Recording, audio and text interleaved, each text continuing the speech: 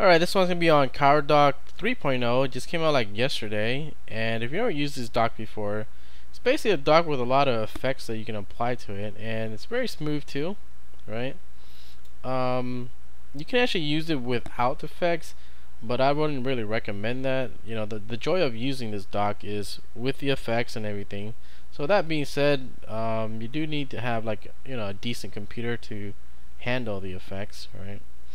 What else is there? So they do have their own custom sessions. So if you log out and next to your name or whatever, they have this own the session called like with Unity without effects, and there's one with Gnome. The one with Gnome is you can use it without the Gnome shells and everything. It's just the dock by itself, right? But right now I'm on the XFCE, and this is how it looks like right here. So some stuff you can do in here. Right click on here, you have the Cairo-Dock, and then you go configurations here, and here are the themes. Well, I download some of them. The one that I download is the stars one, and the one that you can download yourself is that little earth.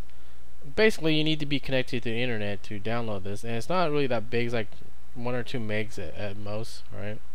I do like the fact they have the picture of it, so you can just download it based on what you see. You'll like it, and you just apply it, and it'll just download it and then change it for you. So right now this is the default single. This other one looks nice too. They have like a little panel up top, so let me apply it here.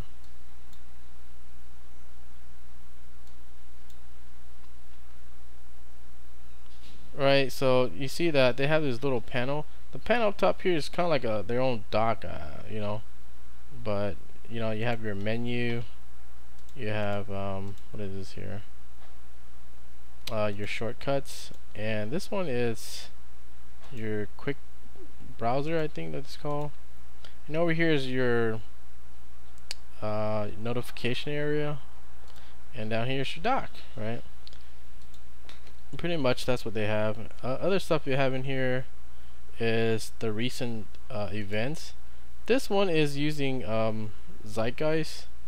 So if you don't know what Zeitgeist is, it's basically your recent documents on steroids. So anything you've opened is going to be logged, right?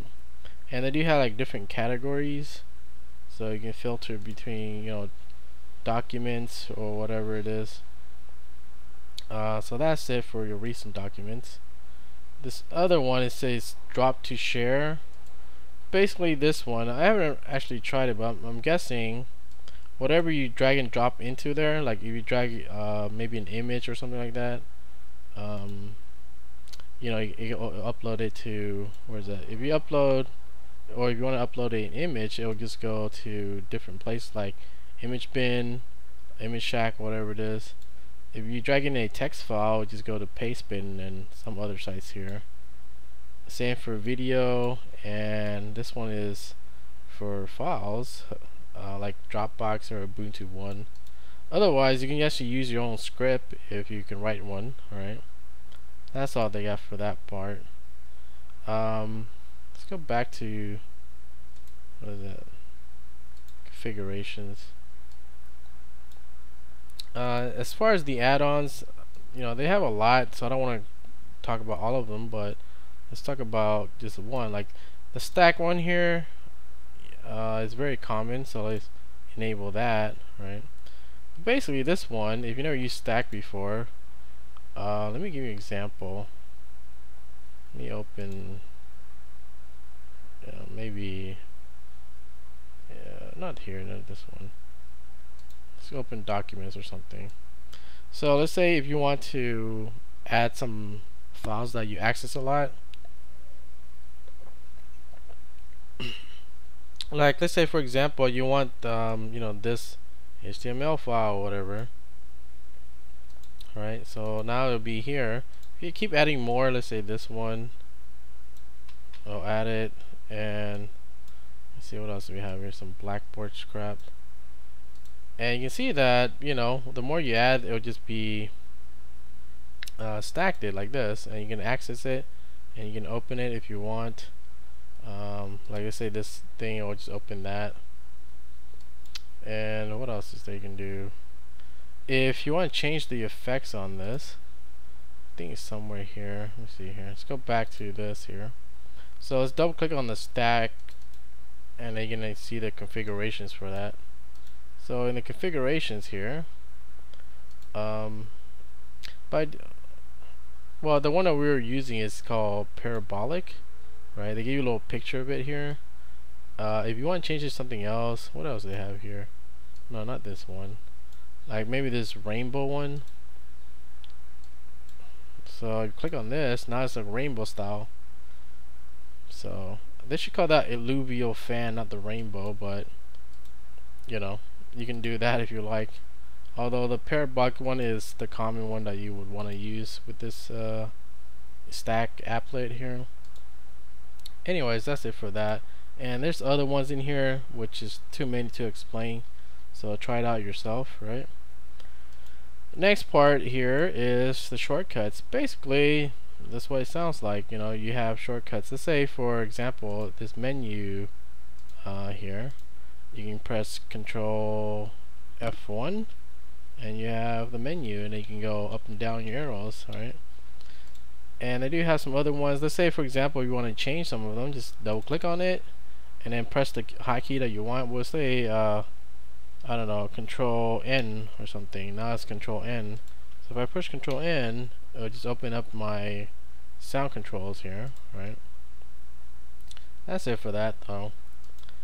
An appearance, so you can use different icon sets, you know, either the ones that you have installed or other ones like AWN if you have that. But yeah, that's the icon set. You can make it big, make it very big so you guys can see what is down here. Alright, and what else is here? This one right now is we're on the 3D plane, but if you want to change it to curve, it'll just be curvy right here, right?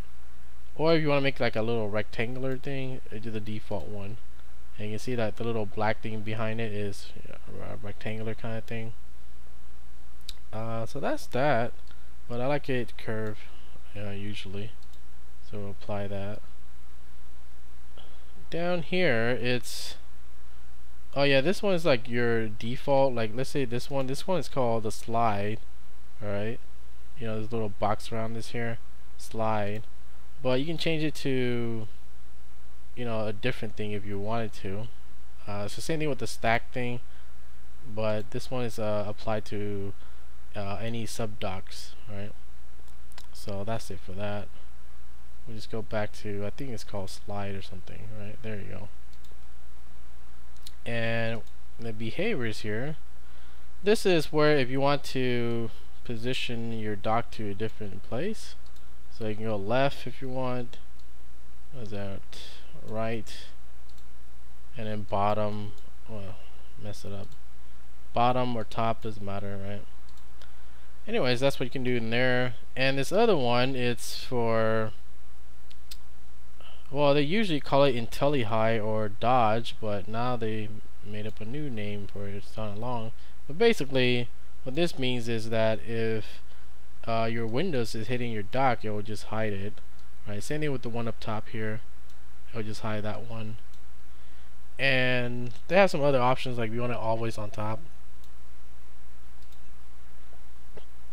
And see, now that you put it always on top, it's not gonna, you know, disappear or anything. So if you want it like that, you can do that. What else is here? This is not really that important. This one is for your open, you know, applications. So if you highlight over this, just hover over this, they'll give you, you know, what it means, so you can read up on that if you want, and then change it to the one that you like. So that'll be a fit for that one. As far as the animations, by default they give you, you know, the pulse. Look at that, right? But they do have some other ones like blink. So if I go blink, there you go, that's what it does. And bounce, it's bouncy. And what else is it? Rotate, what does this one do? Oh, it's a freaking cube. It's kind of overkill, but there you go. spotlight, or is this, no, this one is called spot only. What does it do? It looks like a Super Saiyan powering up, man. That's what it looks like. Alright. And the wave, what is this? Oh, it looks like an hourglass kind of effect. And the last one, wobbly. What does this one do? That's way too busy. Okay. We'll put nothing for that. And over here is the effects. I think these are using maybe compiz effects. So we'll apply that sucker. Another one is fire. And this one is fireworks. What does this do? Oh! Happy New Year's! Woo! What is this one next? The rain. Yeah, look at rain. And snow. Probably good for the holidays or winter. It's basically like this, the rain, but it's just white. That's it for that. The stars. Look at this one. There's the stars. Storm. What does this do? Oh, okay. It looks like a tornado, or AK airbending. That's what they're doing. So that's it for the effects, but we'll go back to what it was, the pulse here. And you can do that for the hover. So hovering, you know, you don't click on anything. And there's one for clicking, if you know, different effects for that. And this other one for appearance and disappearance. I don't know if I have a good example for that, but let's say I open this, close it. Does it do anything? No, it just fades out. If I change this to black hole, I think we can do that. Let me open another one here. Let's say pictures. Look at that. So you see that? They do that black hole, aka the shotting gun. Alright, so if I close it, look at that, the shotting gun disappears. Alright, so let me open it again. Pictures here. See the shotting gun. Same thing when you close it. There you go. Uchi Madara. And what else do we have? I think that's it for the effects and everything. Yeah, that's pretty it. That's all you gotta do for, you know, the dock and everything. And I think some other ones that we want to talk about in here. No, I cover everything that we need to. Oh yeah, for like adding and removing from the dock, you can actually just drag and drop it out of here, and it'll just, you know, remove it. All this junk that comes by default, you can just drag it out. When you drag out these add-ons, they don't remove it; they actually detach from it. So you see it's detached, right? You can actually make your own dock from this if you like. Otherwise, if you want to reattach it, you can go, you know, right click on it and go return to dock, and there's that little shotting gun effect. Woo! So that's what you can do with that. And like I said, I'm using compiz right now, but on KDE it should have like different effects. Another thing is that, let's say you open I don't know what we got here. We have one folder, I don't know, maybe pictures and maybe documents, right? So let's say you have 3 of the same thing. Let me put this up top here though. 3 of the same thing, right? And right here is my Thundar. If you click on it, it'll just open up with that slide animation. But if you click on it again, I mean double click on it, it'll do the scale effect, compiz, right? So that's how they handle different ones. You can middle click to close it. If you use your, you know, if you set up your compiz to middle click to close, you can do that. Otherwise, if you middle click on here, it'll close all of them. And there you go, you close it. If you want to add like a what is it, an applications to here, you can just drag and drop it out of here. Let's say, for example, what do we have? Maybe, yeah, let's say we put GIMP or something, right? Drag this sucker in here, and there you go, you have GIMP. If you like open an application or something, let's say we open the documents, right? You can actually right click on here too and then say I want to make a launcher out of this, and then now it's a launcher, right? So even if you close this, you still have the launcher here, and you open it up again. So that's pretty much how you would add and remove stuff from the dock here. So that's it for this one. Pretty cool dock that has reached 3.0 now, and if you never heard of it before, maybe try it out. It will actually maybe impress some newbies that, you know, likes the effects and everything, and it's nice to look at too. So try it out if you saw what you like. That'll be it for this one.